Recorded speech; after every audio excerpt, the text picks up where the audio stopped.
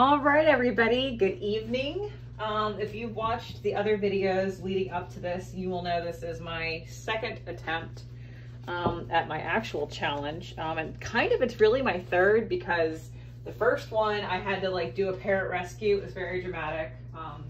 And no parents were harmed in that filming. Sorry, I'm walking away to get a container. Anyway, so I had to remake the soap and that one turned out cute. I like it. Actually, here, hold on, I'll show you.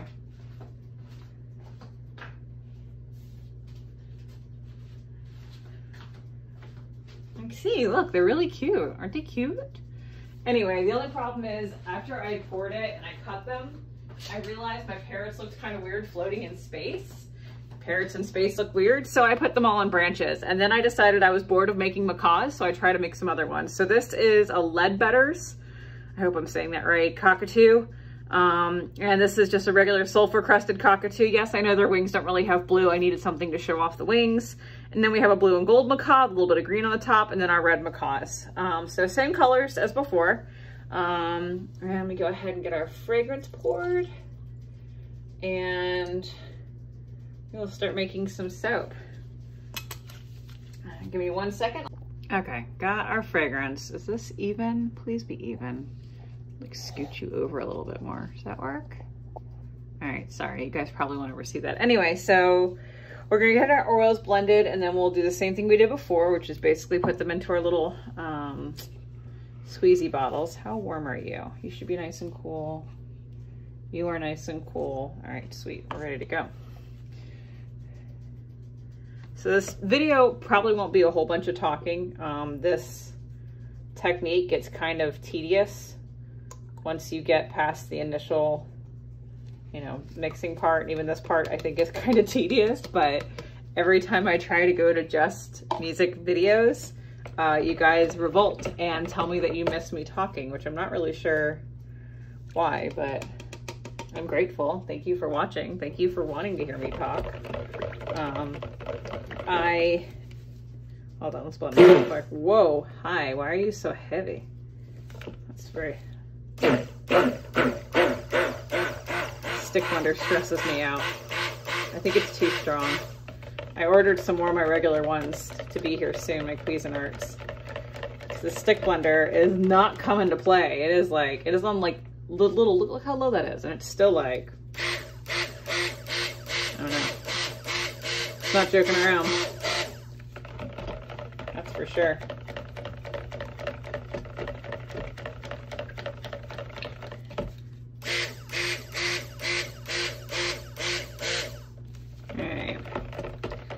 As much stick blending as I'm doing. Anyway, so I know I'm gonna get a lot of questions about how I made these birds. I did film the macaws for the Cheeky Charm Club, the Gertie, and all the other levels. I'll have access to that. And I think I filmed these guys too. I have to look. But I didn't film this one because it's the same as that one. So it's like, why would I film that again? It's the same thing. So let's get our fragrance oil mixed. Our lovely, delightful fragrance oil that is my absolute favorite ever. And it also deaccelerates trace, which is also fantastic. Okay. All right, we're getting everything measured out again. And last time I wanted more black, but this time because the beaks on my birds are darker, I'm not gonna go for as much black. I'm gonna try to go actually even across the board for everybody. So I will just take my little measuring cups. 1, 2, 3, 4, 5, 6. Why do I have 6? What was I doing? I don't know. Thought I had more colors, I guess. Am I missing a color? Did I do another color? I just don't remember. Remember? I guess not. All right, what else? At this point, I'm definitely not doing this another time because these birds take a minute to make. I mean, I got home a little early from work, like maybe, I don't know, I was actually home by like 4-ish maybe. And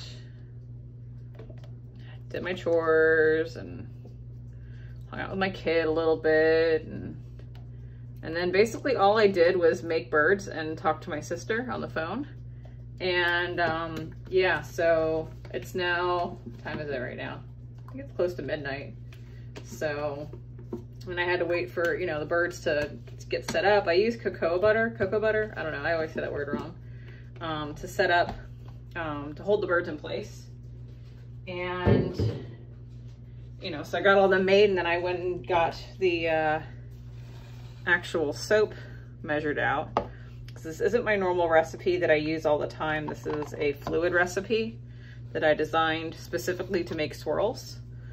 That was its whole point, which is great. It does exactly what it's supposed to. It swirls. But it's not what I have in my big old soap cauldron.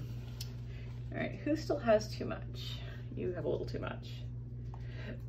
Okay, is that everybody? Are we about what we should be? Yeah, close enough. Wipe up the soap that I spilled all over my counter doing this. Anyway, the birds are all freehand. I didn't really use any discs or extruder discs except for the beaks. I used that like half moon looking half circle extruder disc thingamajigger. I hope that makes sense. Mostly just because it already gives a nice rounded shape, and like, why work harder if I can just, you know, use the thing that's already made. So, and I think that was it for most of them. And I think I used an extruder to get like some of the lines in this, in the Leadbetter one. But besides that, it's all just, you know, I kind of wing it, which I don't necessarily recommend, because you can see the pink one is way bigger than the other guys, because, you know, I just winged it. But I like that they're all sitting on little branches now. I feel like that looks much more cohesive. And yes, this is a column pour, and that's the point of the challenge, but like, let's be real. Like I love the Challenge Club because it forces me to do things, and I think I probably kind of annoy Amy and the other bubble support members, because I don't mean to, but I feel like sometimes I set out to like, what's the rules of the challenge? Oh, okay, that's what we're supposed to do. Well, can I do this? What about this? What about this? What about that? And I'm like always trying to find a different little, and it's not because I want to be obnoxious. It's just I want to try something a little bit different. I want to see if this works, or I have an idea, and I don't know. It's not on purpose. I swear I don't torture Amy for fun, or Lisa. Maybe I torture Lisa for fun. I'll take that one, actually, because I love Lisa. Hi, Lisa. Lisa gets to bear the brunt of my ridiculous doodles that I send her. Anyway, so I know this challenge is a column pour challenge. It's the point of it. But I just wanted, I don't know, I don't like the way a regular column pour looks. I think it's like, yes, I know we're allowed to like swirl the middle of it, and I've seen a couple really beautiful ones already. And I don't know how to pronounce her name, but she did these gorgeous lily pads, and like, it is the epitome of what I think a challenge like this should have. It's a column pour, and then she did this really delicate little flowers in the middle. They're really pretty. I'm not that delicate of a soap maker. I wish I was, but I'm not. That's not my skill. I'm more of a bold and loud and vibrant and noisy soap maker, and I'm okay with that. I really like that, and apparently you guys too, or you wouldn't be sitting here watching me make this mess. So, you know, for me, this challenge, I didn't like that middle weird bit. I wanted it to be focused on something, so I made it on my little birdie birds. And I love my birdie birds. I think they're very, very cute. So hopefully you like them too. And like I said, I will have, for my Cheeky Charm people, there will be the tutorial up for all of the 3 birds. Like I said, the blue and green, or the blue and gold macaw is basically the red macaw, just with a less complicated wing. It's not hard. And I wish I had a 3D printer. I'm very lucky that I have Lisa, and Lisa is very tolerant of me messaging her in like the middle of the night, and I'll be like, cactus butterfly horseshoe. And And she'll message me and she'll be like, are you okay? And I'm like, yes, those are my ideas as I'm falling to sleep. And they have nothing to do with each other, but I know if I don't tell her right then and there that I'm gonna forget by the morning until like a couple days later. And I'm like, oh, damn it. I wanted the cactus or whatever it is. Like just, you know, oh, I don't know where it cut off. Anyway, I was just saying I don't have a 3D printer and I have to rely on the generosity of my friends to make them. So I end up doing a lot of these designs by hand because I don't have a 3D printer. And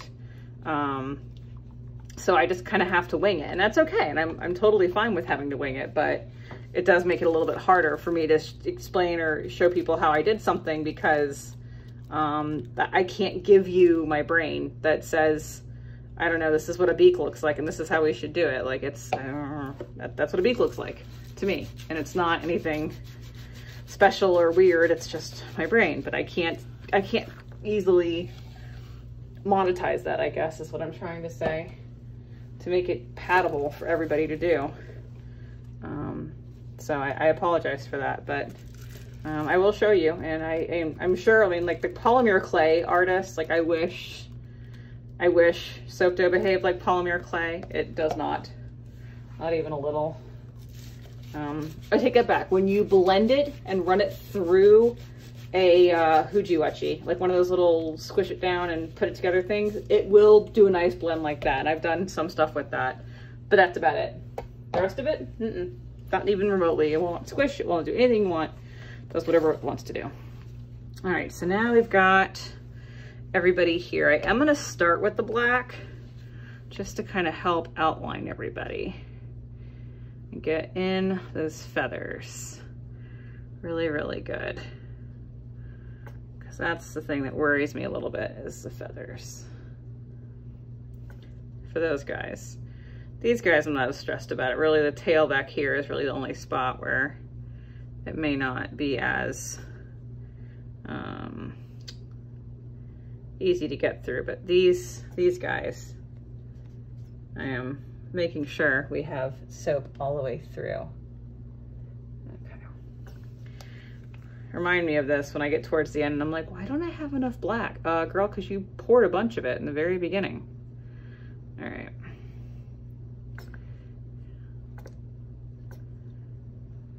Everybody covered? All right, good. I'm gonna pause there real quick and put on my music and I'll be back.